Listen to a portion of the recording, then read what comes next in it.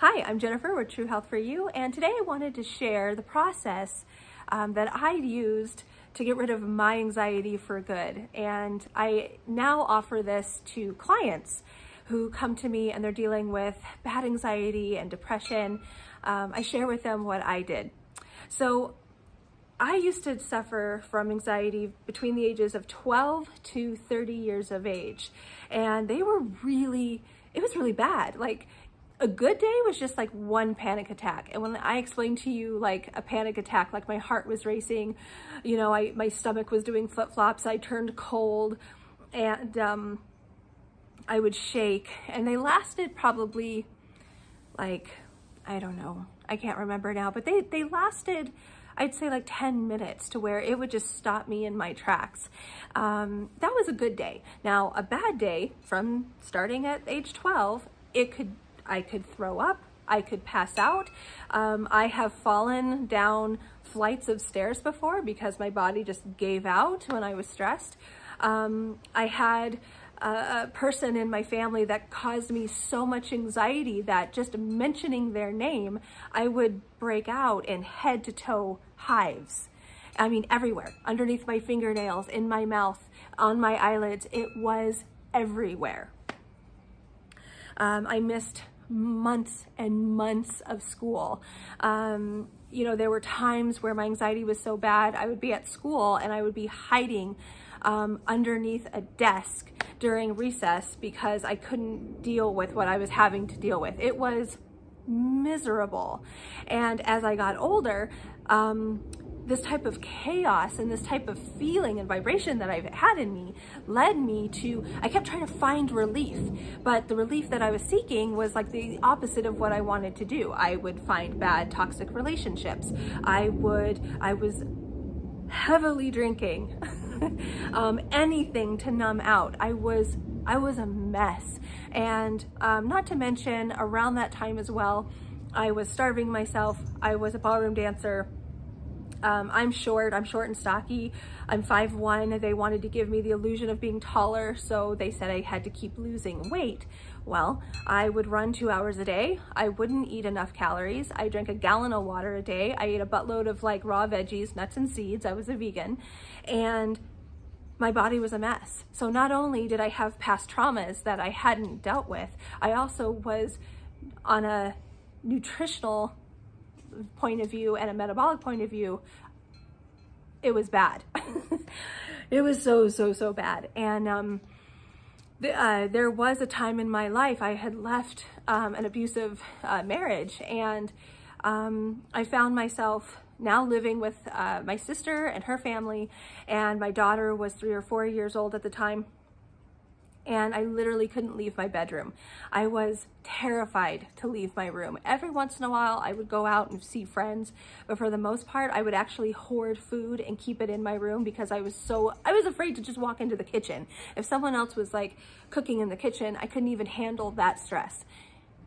It was a mess. And so what I ended up doing through learning how to deal with my traumas, talking to people, doing meditations, doing something like running my bars, learning access consciousness. That didn't come till later, but that definitely did help, and I'm going to talk about it in a little bit. You know, doing types of like energy cleansing and healing and all that stuff. And you might scoff at that, but it really did make a difference.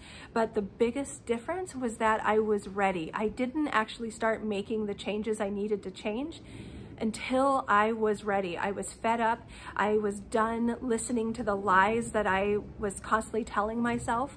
That I was worthless, that I didn't amount to anything, that I had no value, that I was just, you know, a mess, you know, wasn't going to amount to anything. I finally reached a point in my life where I was done listening to that I wanted more, but I didn't know how to get past it.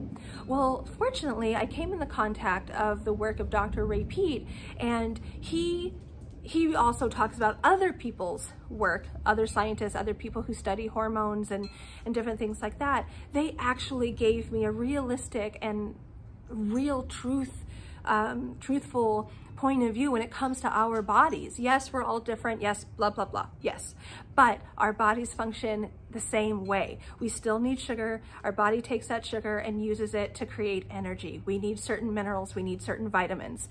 There was a foundation that I was missing, and most of the people that I work with are missing as well. So it's really important that you step away from whatever fad is going on talking about nutrition and fitness. You need to look at what does the human body really need? What does the brain really need? And what it needs is sugar, and what it needs is good fats. Now, I was a raw vegan at the time. I had to change. I slowly started incorporating dairy and meat, and it wasn't always pretty because I was so inflamed with cortisol and endotoxin and stuff like that, and I was severely lactose intolerant all of my life. I had to learn why I was lactose intolerant. Don't think it's just because your body can't handle dairy because dairy isn't good for you. That's a bunch of baloney. It's because your gut is so riddled with cortisol and so inflamed, you're not producing the enzyme that it takes. And even though I was born not being able to handle dairy products, I eventually learned how to repair my gut. And now I can drink dairy all day long. And that is actually one of the biggest contributors that changed my thyroid health and got me healthy and to lose or stop the anxiety and depression. So it takes looking at life in a different perspective. You know, if you've tried a bunch of things and it's not working, this is your call. This is your time to try something different. Stop doing the same thing. It's not going to work. And there is, you know, a lot of, well, never mind. I was going to go down a rabbit hole, and I'm not going to do that. But I had to change the way I was eating. I slowly started incorporating more fruit and good quality orange juice.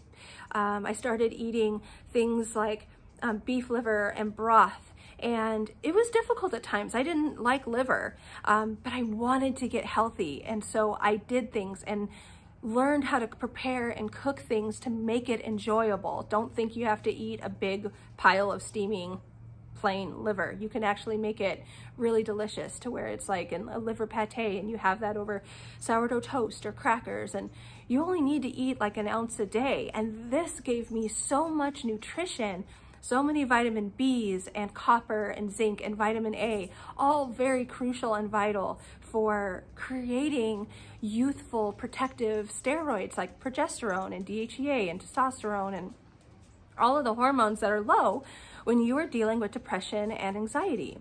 I also started getting more sunlight in, started getting more movement in, doing exercises that specifically stimulate the mind. You know, I had to learn how to play again and have fun and actually tap into a deeper side of me that I had never experienced. You know, I didn't know what it was like to be happy. I didn't even really know who I was. So learning how to just sit in the mornings for 5 minutes, closing my eyes and shutting out the world and really feeling and connecting with who I really was is what turned my life around, and I got rid of the anxiety and the depression. I asked for help.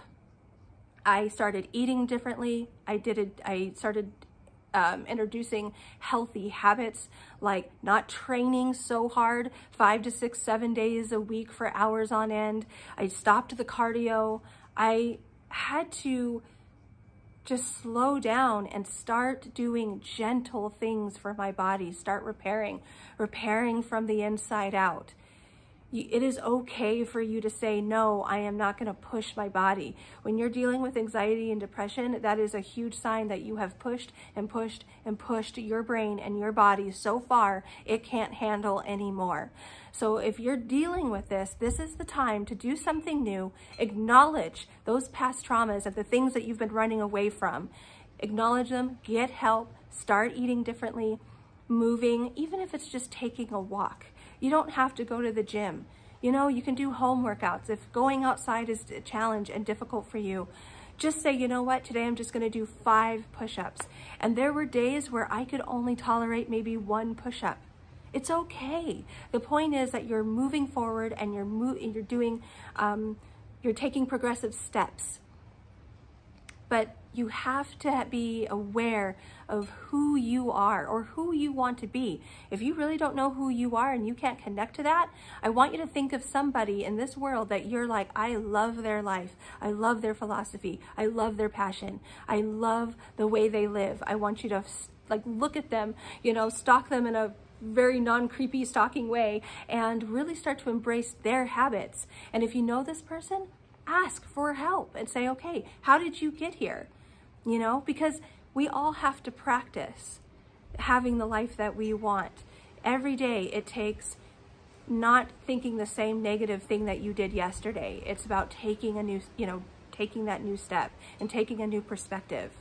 So if you have an idea or you want to create the type of life that you want, anxiety-free, depression-free, I encourage you to reach out to me. I do 60-minute free consultations, and let me dive deeper and tell you exactly what I did to change my hormones, to help my health, the different practices I did that completely went away or did away with my anxiety and depression. It wasn't until I was 32 I realized that for 2 years I wasn't having panic attacks anymore. I was just so busy creating and evolving that I was like, oh my God, I haven't had a panic attack in like forever. This is what I want for you. So please, please, please reach out to a friend, reach out to me, and start changing your life. Okay? Thank you so much for listening. And please like and share this video. This message needs to get out. There's too much depression and anxiety in this world, and it doesn't have to be like this. So share this video. Please click the bell icon so you know when another video of mine pops up. Thanks for listening. Bye.